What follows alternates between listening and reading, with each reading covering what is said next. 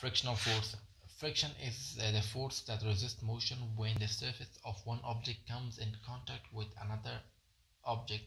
The mechanical advantage of machine is reduced by friction, or in other words, the ratio of input to output is reduced because of the friction. An automobile uses 1/4 of its energy to limit its friction. It is also the friction in the tires that allows the car to stay on the road, and friction is in the clutch that makes it possible to drive.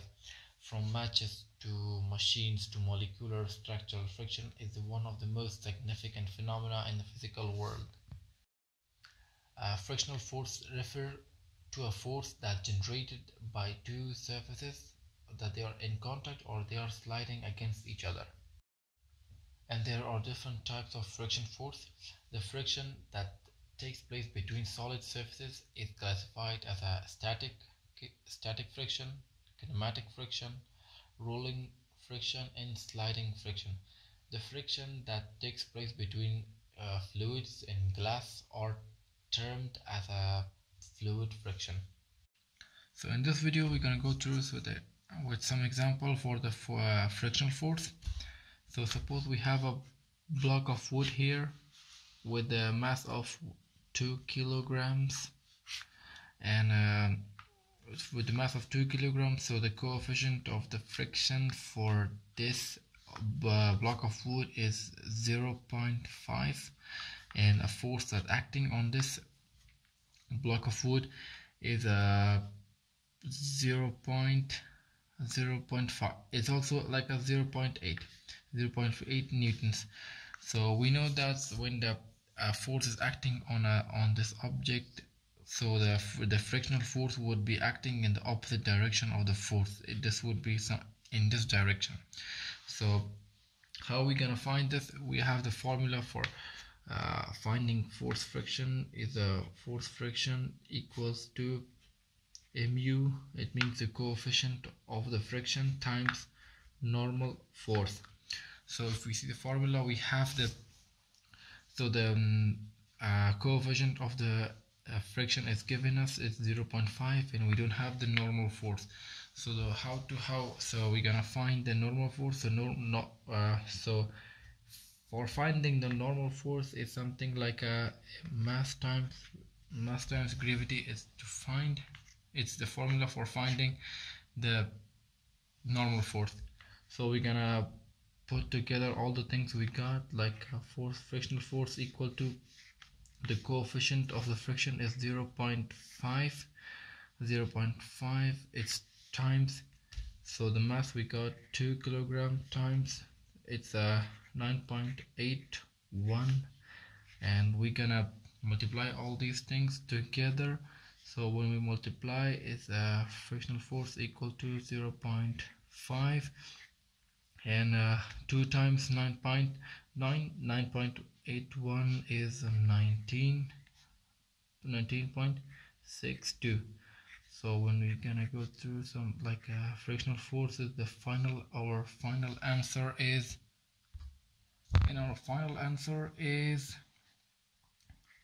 9.81. So this is the frictional force for this example, for this problem, and this is the final answer for this one. In this video we're going to talk about average frictional force.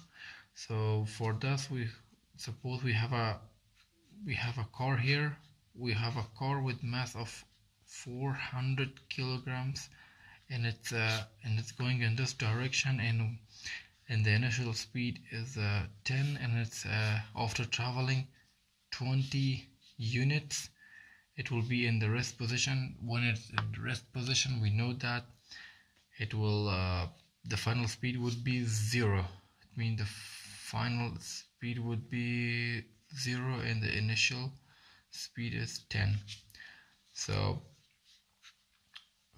for this we know that there is only one force would be acting here, that would be the frictional force. So to find the frictional force, we'll use the work energy theorem. It means that all the work done is equal to change in kinetic energy.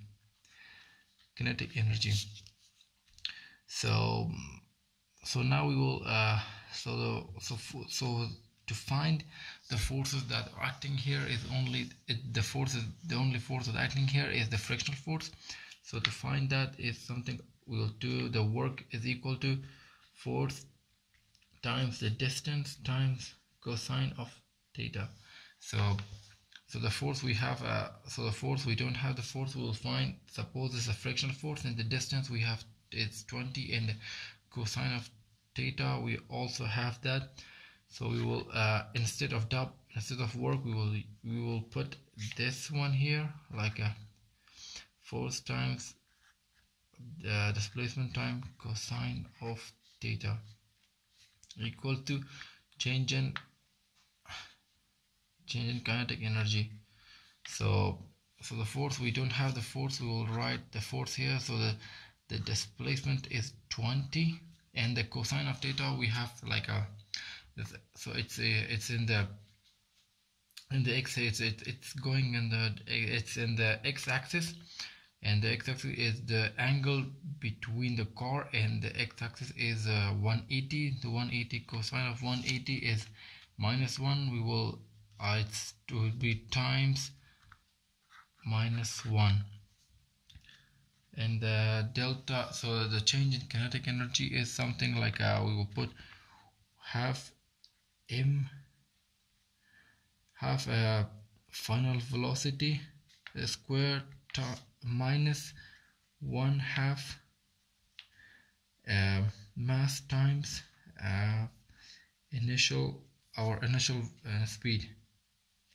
So now we're gonna go like so we'll multiply all these things. So minus would, when we multiply all these, is minus 20f. It means as, and then when here, so in the final of speed is 0. When we put 0, it will cancel out all of these things, and we will put here 1/2 minus 1 minus half mass. So the mass of the car is 400, and times initial speed was 10, and it's squared. So now we will divide these with this, and it's 200. And we could do more things, like something like we will divide, so we will divide both sides with -20. So we have minus here, so the -20 would cancel with this, and the minus would cancel with this one, and 20 with this, and we have here 10 and 10, and our final answer is something like a fourth. F equals to, so this 10, we have 10 here, times, when 10 squared is 100, and our final answer is, our frictional force is equal to 1000 Newton force. And that's it for this example. Gravity force or gravitational force. The force of a gravity is the force with which the Earth, Moon, and other massively large objects attracts another object toward itself. By definition, this is the weight of an object. All objects upon the Earth experience a force of gravity that is directed like a downward towards the center of the Earth. The force of gravity on the Earth is always equal to the weight of an object as found by this equation. So in this video we're gonna go through some examples for gravity. So suppose we have two blocks here. They are on the ground and they have a contact with the floor, and one is with 50 kilogram mass, and another one is with 40 kilogram mass.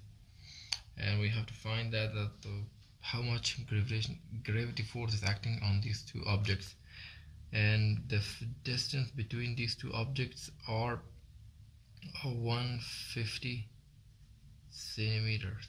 So we have to convert that as well for the 2 meters. So for meters it would be 1.5 meters. So for this example we have a formula like the formula is gravitational force equals to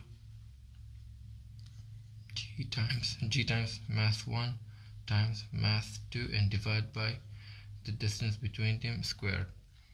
So the g is a universal gravitational constant. It's something like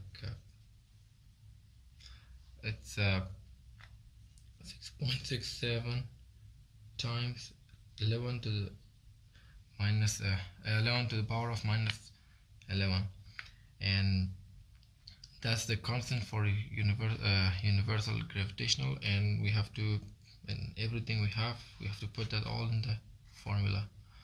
So the g is 6.67 times 10 to the minus 11, and the unit for this is Newton times meter squared divided by kilogram squared. And now times the first mass is 50 kilograms times the second mass 40 kilogram, and divide by the radius, divide by the distance between them is what, 1.5 meters squared. So now we could cancel these kilograms with this kilogram square and more. So and more we could let's do this here. So 6.67 times 10 to the, it's Newton